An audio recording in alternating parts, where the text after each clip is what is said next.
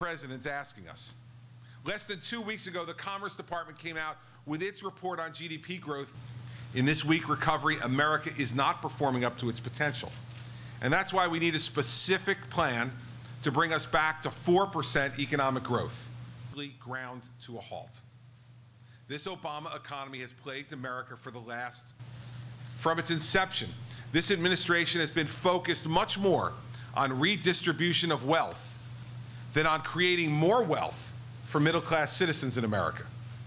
In fact, I think it's fair to say that this president is the most anti-growth president in post-war American history. So I'm here today because I believe the next president of the United States must have a specific plan to restore growth to America's middle class. Employer is 44.1%. That's right, less than half of it. I propose that we need comprehensive tax reform now, and here are the principles I believe in. It must lower income tax rates for all Americans. It must improve America's competitiveness in the world, and it must make doing your taxes easier. We have to create a flatter, fairer, simpler tax code from smothering the entire U.S. economy. Lastly, with